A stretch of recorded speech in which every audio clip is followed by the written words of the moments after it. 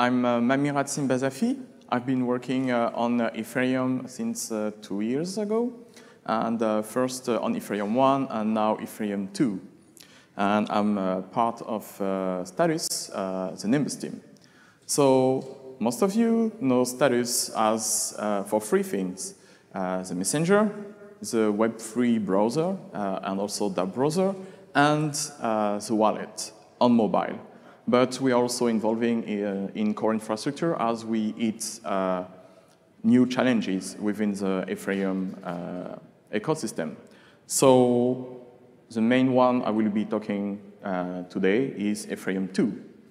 So at first, for this talk, I had a big plan, secret plan, to come like Steve Jobs with the new iPhone and show you Ethereum 2 on Raspberry Pi. There is another one behind. But this was revealed 1 month ago during the Interop in Canada, and all the Twitter sphere was all over the place with this, plus what happened at the Interop.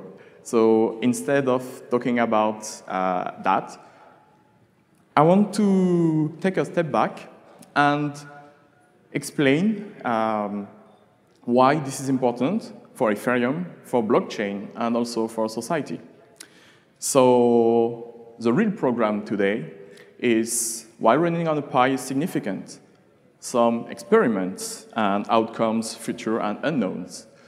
So the main focus will be on sustainability and energy consumption, which was one of the main critiques of blockchain and especially proof of work.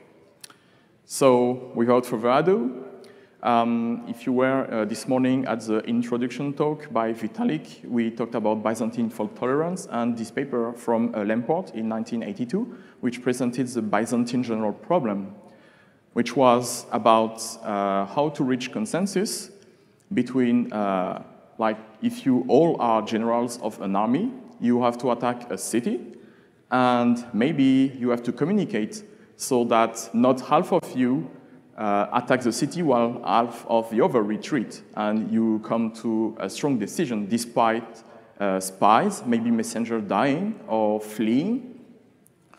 And one of the main advancements of Bitcoin was using proof of costly resources, work, to help solve this, this general problem.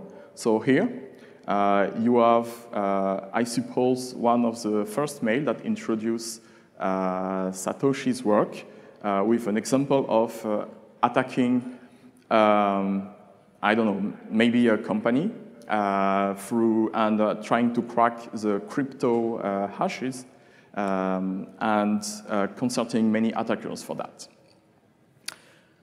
The main point is that you need a lot of compute, so a lot of energy to do that. And to introduce more context, I want to talk about externalities and also sustainability.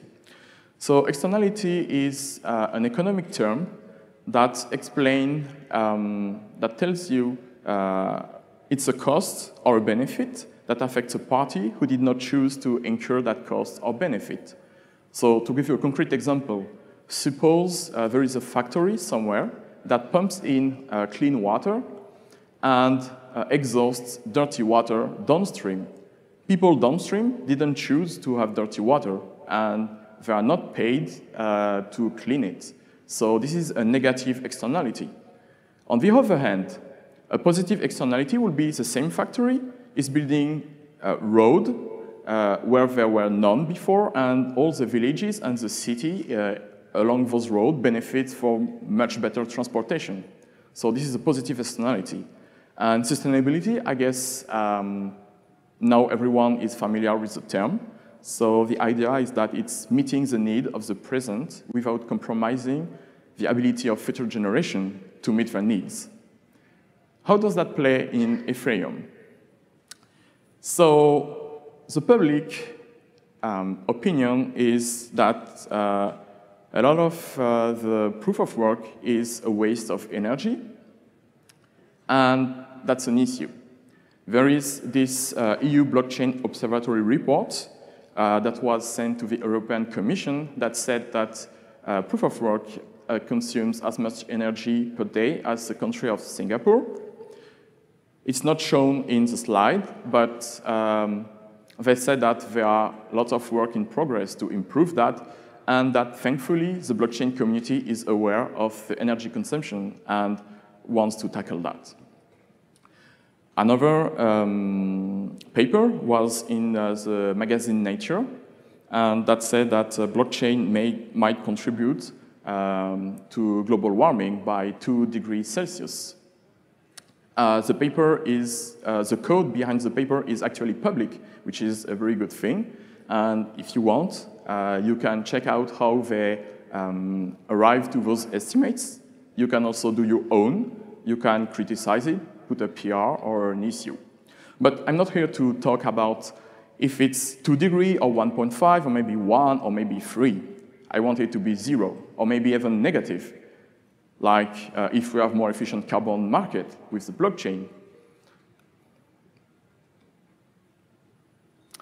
Another negative externality is the space used. So this is an image of Iceland, a US Air Force base that was completely transformed into a Bitcoin farm. And I guess space today is at a premium with many countries like Japan who are struggling to get space either for food or for people. So just to not be always negative, there are also positive externalities in the blockchain space. So we have all these permissionless, trustless, decentralized, transparent, and censorship resistant that everyone knows. But also, who heard about formal verification before hearing about blockchain here? Oh, there's one.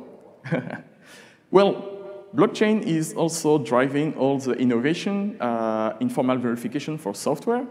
Formal verification has been used by Intel, for example, for the past 20 years for hardware, but this is very new, and thanks to blockchain, that formal verification is used for software, and there are others like game theory, cryptography, that are being driven by blockchain. So now, let's go back to Ethereum 2. Ethereum 2, we changed the proof of work, the wasteful algorithm, like the public may want to call it, to Ether itself. So now we can run it on that, something that can fit into my hand. We go from a big data center to this small thing.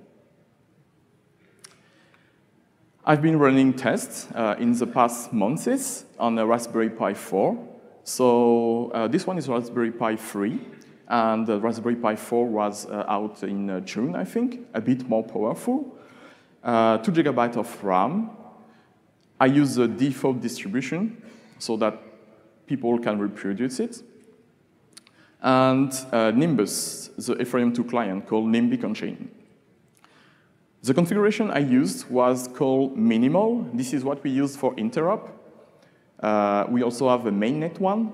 I used minimal because, unfortunately, we're not yet at the stage. We're missing a bit of extra step to get to mainnet performance.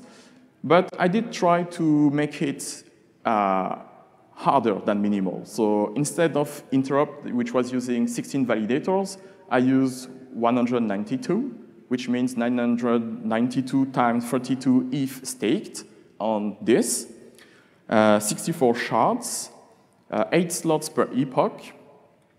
So one thing is that you might think that minimal is really a dumbed-down version, but an epoch, so if you're not aware of the Ethereum 2 terminology, a slot is 6 seconds. It's how fast we create new block on the blockchain. And an epoch is a group of blocks, a group of slots that make sense together, and we will have special processing after each epoch. And so that brings each epoch to 48 seconds instead of 6 minutes and so. And when I say epoch processing is costly, this is a list of what we do. Justification, finalization, so this means making sure that the blockchain cannot go back in time, crosslinks, rewards and penalties, slashing validators, inducing new validators, removing those that are bad, and updating balances.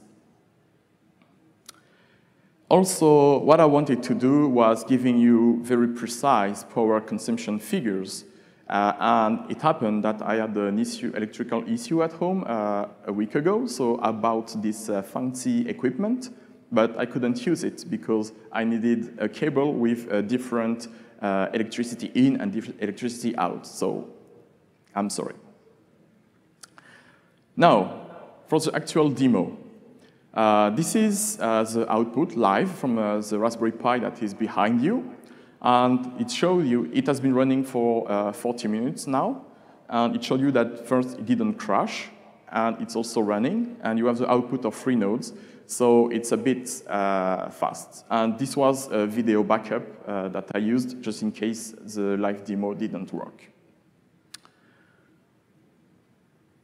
Now, some key figures about running Ethereum and Nimbus on a Raspberry Pi. The Raspberry Pi maximum power consumption, power draw, is 7.6 watts. To give you an idea, for a typical laptop, nowadays it's about 30 watts. So it's 4 to 5 times less power consumed. And also, a Raspberry Pi is about 10 times slower than an entry-level CPU for a desktop. So this means that, and it runs, Ethereum 2 runs perfectly on this kind of CPU. So if we can get 2 to 3 times more performance, we will be okay for mainnet. And also, if people were worrying because they have 10,000 ETH to stake and they didn't know what kind of hardware they needed, well, it's easy. So in summary, outcomes of those experiments. It runs, even unoptimized on a representative workload. You don't need a power plant in your backyard just to ensure that you always have electricity and you don't black out the whole district. And we also have clear targets because, as Danny said this morning, the main blocker, and most of the time, is spent on cryptography. And the cryptography that we use on Ethereum 2 is very young. It was developed by Dan Bonnet at Stanford, but there is no either hardware or software optimization yet. And everyone, all the Ethereum 2 team, currently have an optimized and very young library, but as the ecosystem matures, it will get much better. Also, there's an effort to standardize across many blockchains like Ethereum, Zcash, Filecoin, Algorand, Dfinity, Chia Network, and I guess 1 or 2 other I forget. So there is an incentive across all blockchains to collaborate and get something really strong. The bad. So as I said, we can run minimal, we cannot run mainnet. And, well, processing takes over 6 seconds, maybe 10 or something. We need to get twice faster. The ugly. I'm sorry, but if you wanted to heat your home in the winter, you will not be able to do it with proof of stake. So you will have to stay with Bitcoin or something else. Now, some ideas I have for the future to optimize this. The Raspberry Pi default distribution is run in 32-bit mode, but cryptography in 64-bit is much faster. We had no multi-threading yet. Even though this has 4 cores, we only used 1. And as I said before, we have no optimized crypto library like Bitcoin has for the curve called SecP256K1. Also at Nimbus, even though we are one of the team targeting low-power devices, there is another team, Lodestar, who's trying to run the Ethereum 2 on the browser, on Chrome or Firefox. So they also have huge challenges ahead. So it's kind of a team effort. Also, what's coming next? Raspberry Pi 5. So maybe it's twice faster, and we can sit and do nothing. And for use cases for people, I don't expect actually for people to run that on a Raspberry Pi. Maybe they will rent an instance like they rent WordPress today, and people will be able to just launch some kind of OS with Ethereum installed, and everything will be done for them, and the consumption, the CPU that will be rented will be just powerful enough to run Ethereum. So, regarding the unknowns for Ethereum 2 performance in the future, as I said, verifying validators attestation is quite costly. This is cryptography. It's about 30 to 50% of the time spent in that. If you read Prismatic Lab news from a week ago, apparently they spent 99% of the time on BLS signature, and now it's only 20%. So we can get lots of improvement.